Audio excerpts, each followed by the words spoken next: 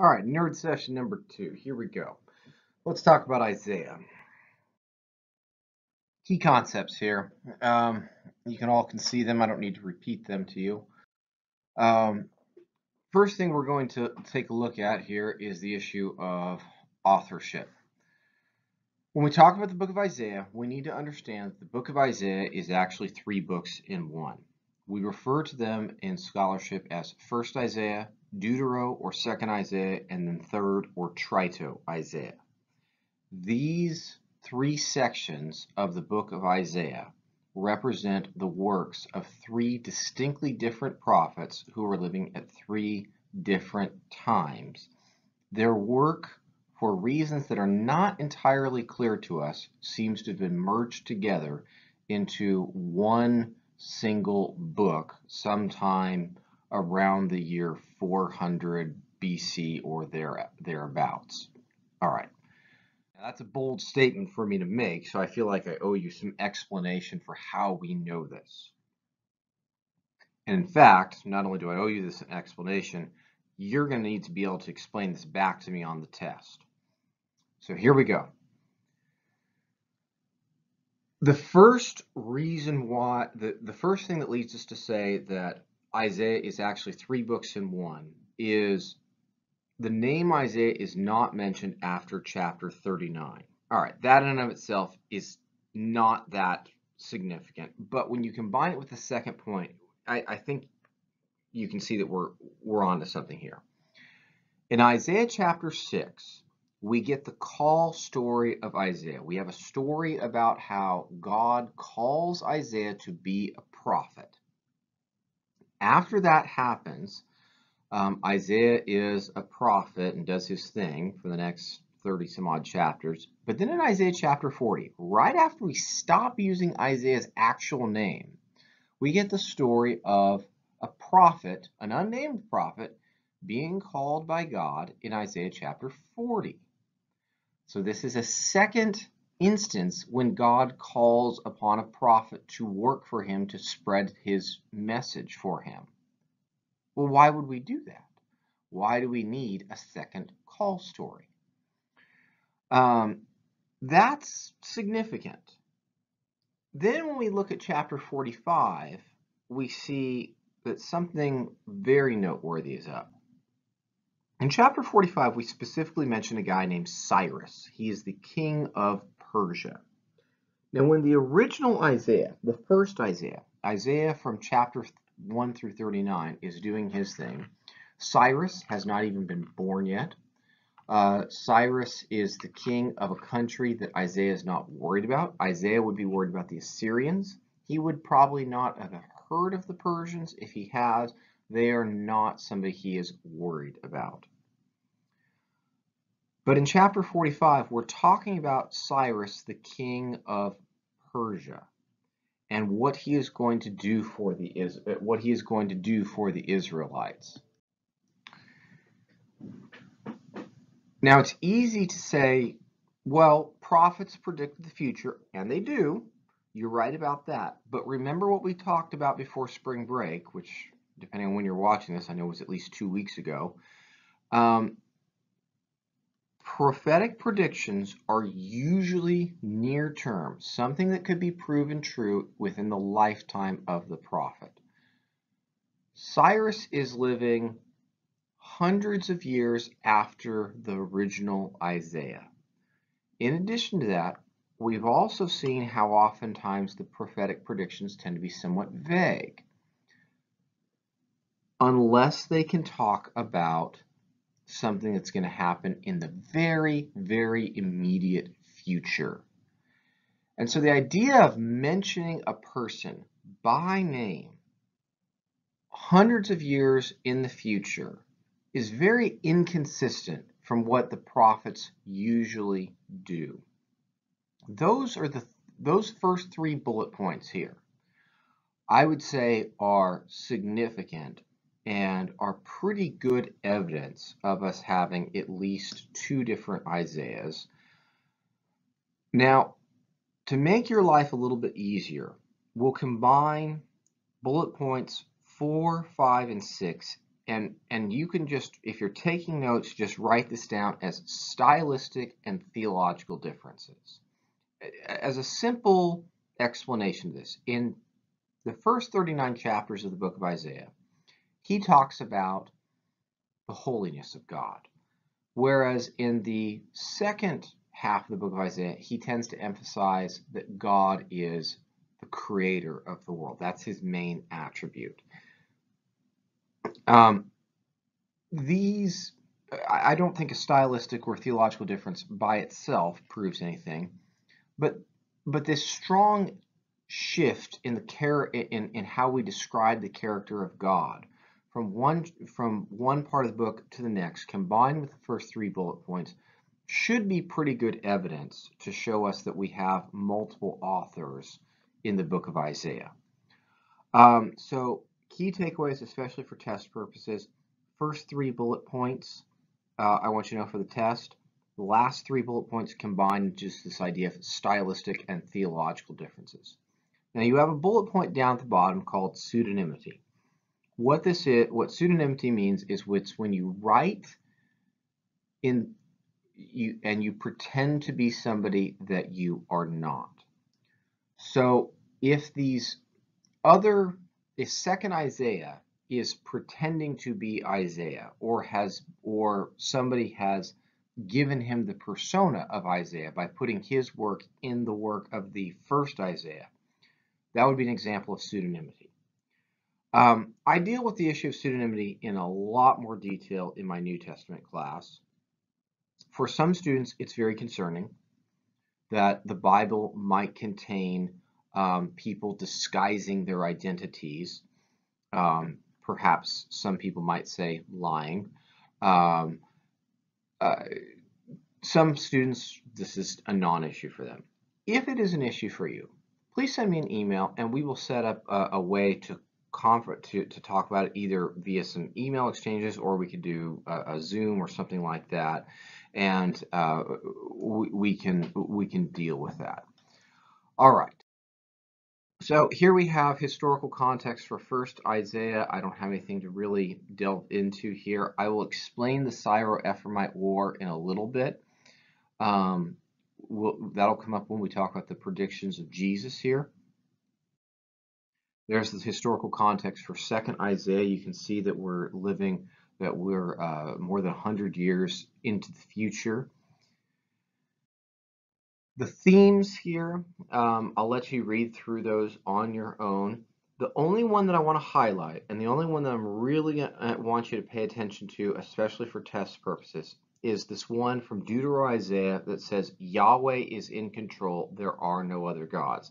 Make sure you are aware of that for test purposes. That's a big theme in Deutero-Isaiah, and I'm going to highlight that, and I'll show you why I highlight that in about 2 more slides here. All right, Isaiah chapter 2, he predicts peace. Not a lot more to say about that. Isaiah chapter 20, it's a funny, interesting story there, but I'm trying my best to keep these things a little bit more short and to the point. So we're going to skip over that as well and get to actually a story from second Isaiah. Isaiah chapter 45, verses 1 through 7. Now I'm going to read a couple of passages. I'm going to read this passage to you. Okay, so here's the passage. Now you can see on the PowerPoint here, I've obviously got 2 questions here, so you obviously know what I'm going to talk to you about here. So Isaiah chapter 45 says this: Thus says the Lord to his anointed, to Cyrus, whose right hand I have grasped, to subdue nations before him, and to strip kings of their robes, to open doors before him, and the gates shall not be closed. All right, let's stop there for a second. The way I've read it, that sounds, so what, no big deal. The translation that I'm using, which is the New Revised Standard Version here, has translated a word as anointed. In Hebrew, the word anointed is Messiah. And so what we have in Isaiah chapter 45 is, on a slightly more literal level, would be, thus says Yahweh to his Messiah, Cyrus. And so what's happened here is that Cyrus has been named the Messiah by God. This is, for some students, so what, who cares? For other students, this is a surprising moment because usually Christians think of Jesus as the Messiah. Hopefully this will help us understand the New Testament a little bit better by understanding what's going on with this word Messiah. The reason why the New Revised Standard Version here translates the word Messiah as anointed is because that's literally what the word means. Anybody can be a Messiah, because to be the Messiah does not literally mean to be a person who is born of a virgin who will die on the cross for the sins of all humanity. To be the Messiah simply means to be the person who is anointed by God, is specially chosen by God for a special purpose or a special mission. So oftentimes we will see people referred to as the anointed, and in the original Hebrew, it would be they're being referred to as messiahs. Jesus is a Messiah, absolutely. But when we call him Messiah in the New Testament, what we simply mean by that term is he is the Lord's anointed. He is on a special mission, on a special purpose from God. Now, Jesus' mission was a very different mission than what Cyrus was to do. Jesus was supposed to die on the cross for the sins of humanity. Messiah's job is to save the Israelites, but save them in a very different way than Jesus saves them. So what I'd like you to take note of here is that the term Messiah is simply a term that means anointed, and it's perfectly natural to call somebody other than Jesus the Messiah in the Old Testament. What would be surprising to the Israelites is that somebody who is not an Israelite, somebody who is not from their nation, could receive this title. Cyrus is the king of Persia. He is a foreigner. And so the idea that Cyrus could receive this title, that's a big surprise to a lot of them. This goes hand in hand with what we talked about with Amos whenever you last watched the video.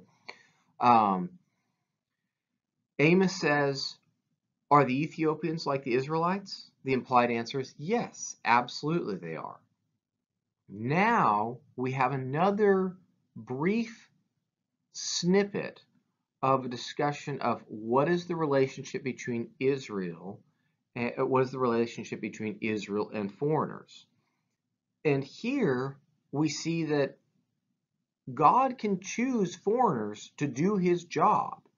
And that would be, and to act as specially chosen people for God.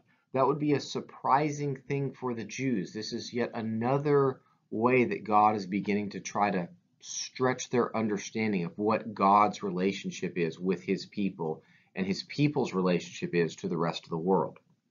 So what Cyrus is going to do to be the Messiah is he is going to end the Babylonian exile. I know the last time we talked about this was before spring break, so it's easy to forget about this. A brief reminder, the Babylonian exile is the period that begins in 587 BC and continues on until 539 or 538 BC, when Cyrus will allow the Israelites who were taken into captivity, taken to Babylon. He's going to conquer the Babylonians, and then he's going to issue a decree that says the Israelites can return home to Israel. We refer to this as the restoration. This is the third of 4 major dates that I want you to be aware of for test purposes this semester. I want you to know that in the year 539 or 538, Cyrus of Persia restored Israel, ended the Babylonian exile, and allowed the Israelites to return to their homeland. All right, that was a lot about one verse there. So let me read a little bit more of this particular passage, because now we're going to talk about this second bullet point here, which I think some of you may be a little bit more intrigued by. We'll see. I'm going to skip ahead to verse 4 for the sake of time. Isaiah chapter 45, verse 4. For the sake of my servant Jacob and Israel my chosen, I call you by your name. I surname you, though you do not know me. I am the Lord, and there is no other. Besides me, there is no God. I arm you, though you do not arm me. Though you do not know me, so that they may know from the rising of the sun and from the west that there is no one besides me. I am Yahweh, and there is no other. I form light and create darkness. I make good and create evil. I, the Lord, do all these things. Okay. So hopefully you picked up on, in verse 7 at the very end, we have an explicit statement of God says he is the maker of evil. And hopefully that's a little bit troublesome to you, because usually within Christianity, we do not think of God as creating evil, as being mean to us like that. So why do we have this statement that God creates evil here?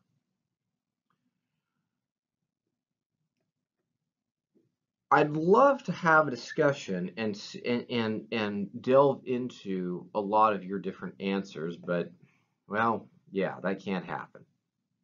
So let's just jump right into it. And what I want you to notice here is that there's a buildup here. Starting in verse 5, we have this statement, I am Yahweh, and there is no other. Besides me, there is no God. Now, if you think about where we've been earlier in the semester, hopefully you remember this concept called monolatry. This idea of, we also called it henotheism, where the Jews were worshiping only Yahweh, but they believed that the other gods were real. But here we have something different happening. We have a statement saying, I am Yahweh and there is no other. There's no other God besides me. That's different than what we found in Exodus and the first commandment, where we said we may have no other gods before me. And then we continue on to the end of verse 6 and we have another statement like that. I am Yahweh, there is no other.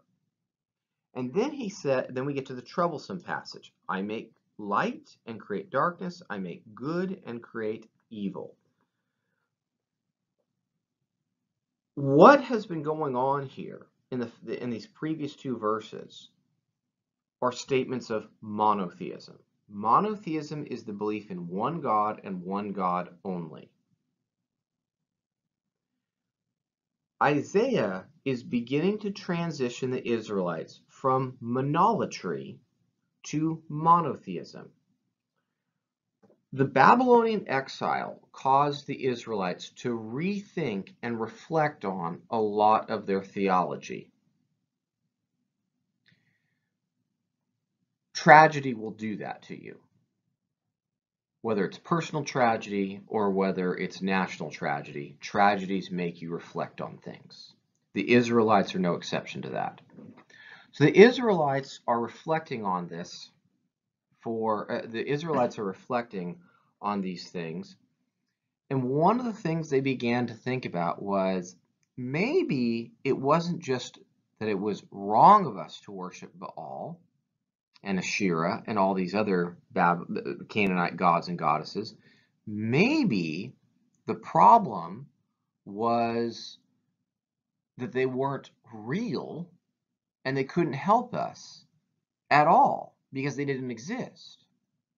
And so the Israelites begin to move towards monotheism and this new idea that there is only one God.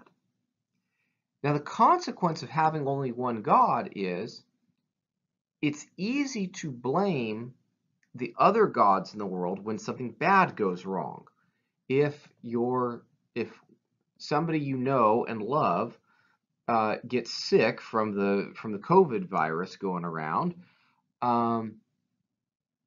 if we believed in lots of gods, it would be easy for us to blame the God that we don't like on this. But when we have just one God and we want to blame somebody for this, well, now we create what's called the problem of monotheism. These bad things have to come from somewhere. And so the Israelites, at least in this brief moment, are willing to own up to the problem of monotheism, which is to say, if God is good and there's only one God, then where does evil come from? And they're willing to say that it comes from God, at least in this brief moment here. And what Isaiah is doing in verse 7 is he is making this radical commitment to monotheism and directly rejecting this idea that there are other people or there are other beings up in heaven that we can blame for evil. Now, I've spent a lot of time on this slide, and I promise to speed up here in a second. I want to talk about this just a little bit more. I am not trying to suggest that God is truly evil, or that this is the best explanation for the problem of evil. If you're interested in this, I would strongly encourage you to take Dr. Robinson's philosophy class, where I think he delves into that. I don't think that this verse, though, is intended to give us the all-encompassing ultimate explanation of where evil comes from. Primarily what this verse is doing is simply trying to acknowledge and take seriously the idea of monotheism. I think that's ultimately what this verse is trying to do. So for test purposes, the big takeaway for this is, why does God make evil? It is a statement of monotheism. We are acknowledging that there's only one God, and so at least in this particular moment, the Israelites are going to say that thus evil comes from God, thus there's only one God up there in heaven. If you are confused about what I've just said there, if you're confused about this particular issue, if you find this issue troublesome in any way, I again encourage you to send me an email. We'll set up a Zoom, or we'll converse via email about this issue. All right, I think that's enough on that particular slide. So let's see if we keep moving a little bit here. All right, now we're going to go backwards, back to 1st Isaiah and the issue of the predictions of Christ. Now, there are predictions of Christ to be found throughout the prophetic books, but the book that features the most, or at least the most popular ones, the most well-known, is certainly the book of Isaiah. That's probably because the book of Matthew likes to use the book of Isaiah, or to show that Jesus was the Messiah, the long expected Savior of Israel. So let's take a closer look at what Isaiah is trying to get at here in these predictions of Christ. Isaiah 7:14 is one of the more popular, more well-known predictions, and you can see that there's a difference. That there's a difference between the way the NRSV translates this verse and the King James Version translates this verse. And the big difference is whether a young woman is going to have a child or a virgin is going to have a child. The reason for this discrepancy goes back to the Septuagint. What's the Septuagint? Hopefully everybody remembers. It's the Greek translation of the Old Testament. The King James Version is choosing to translate consistent with the Septuagint understanding of this verse, which is that the Hebrew word that is being translated as virgin there, is the word Alma. But in the Septuagint, the way they translate that word Alma, which literally means young woman, they translate that word to mean virgin. And so the King James Version chooses to use that understanding because it's consistent with the way Matthew understands the verse, because Matthew seems to be quoting the Septuagint version of this passage. Now, the New Revised Standard Version chooses to go with a more literal understanding of the Hebrew word Alma, which is young woman, or more specifically, young woman of right age and disposition for childbearing. That's probably the most technical definition we could give. And so this poses the question, which one's right? What's going on here? What's significant about this? Well, when we translate this as virgin, it makes it immediately clear that this verse must be talking about Jesus, because Jesus was born of the Virgin Mary in the New Testament. But if we translate this verse as young woman, it's not as obvious that we are talking about Jesus in this case. The context of this passage is something known as the Syro-Ephraimite War. What it was a coalition between the Syrians and the northern kingdom of Israel.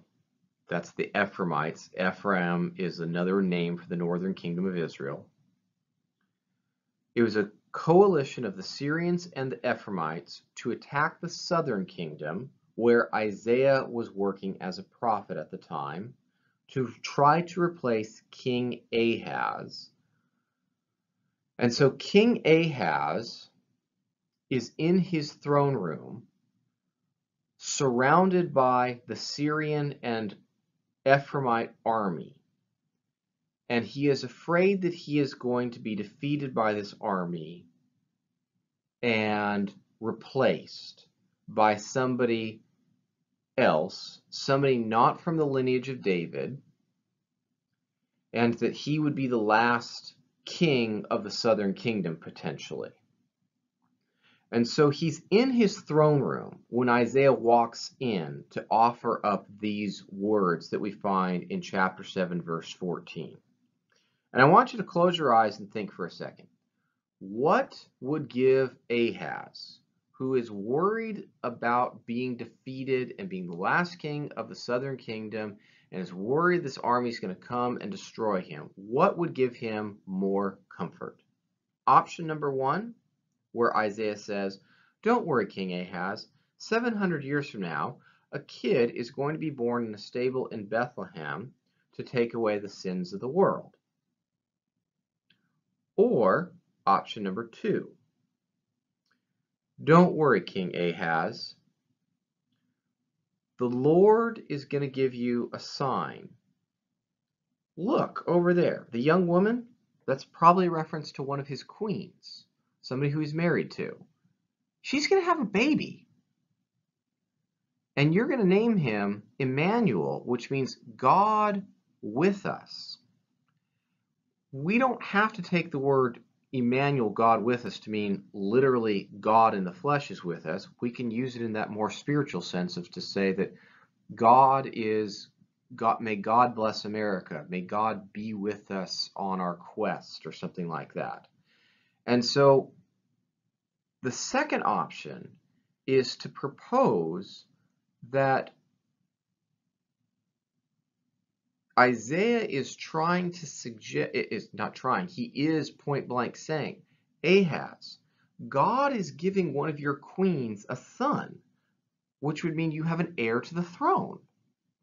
And God's giving you an heir to the throne that means you're not going to be the last king of Israel, of the southern kingdom. You're not going to be deposed. You're not going to be defeated in this war. So in the immediate context, I would guess that most of you are now thinking, option 2 makes more sense. It's consistent with our understanding of what prophets like to predict, things that are going to happen in their lifetime, in the short term, not 700 years into the future. And prophets usually speak about situations that are relevant to them and to their immediate audience. So Isaiah 7:14, in context, is probably about the future king Hezekiah. It is probably a prediction of the future king Hezekiah. Hezekiah is spelled Hezekiah. Hezekiah.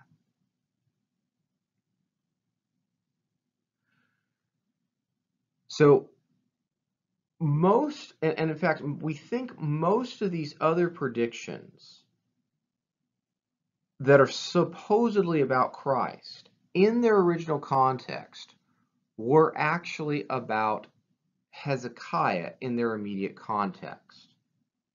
Now I'll say one more brief word and then we'll be done here. Just because this is originally about Hezekiah doesn't mean it can't also be about Jesus. I think it's perfectly fair and reasonable to say that there can be layers of meaning within Scripture. And so I think it's okay for us to see that maybe God spoke to Isaiah in such a way that his prophecy would be meaningful to both his immediate context, but would also have meaning to the Gospel of Matthew and to some of the other Gospel writers 700 years into the future. I think that's okay for us to think that way.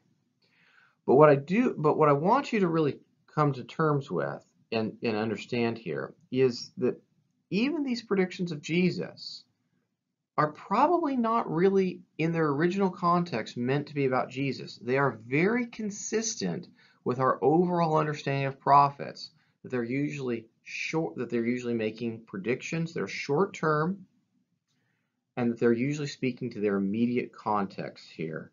And so these predictions would all be about King Hezekiah here. All right. Okay, so we've got this last slide here, but I don't see a need to go over it again, because what we have here are 4 different what we call suffering servant songs, in which we have a description of a servant who would suffer for the sake of God's people.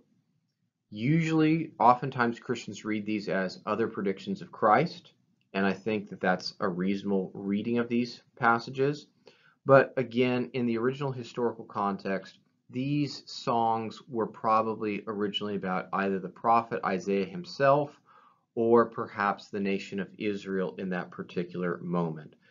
So once again, in the original context, they're probably not meant to be about Jesus, but layers of Scripture allows us to say, well, they could also be about Jesus in addition to whoever that original figure was. All right, that's everything from the book of Isaiah. I think I'll just stop here.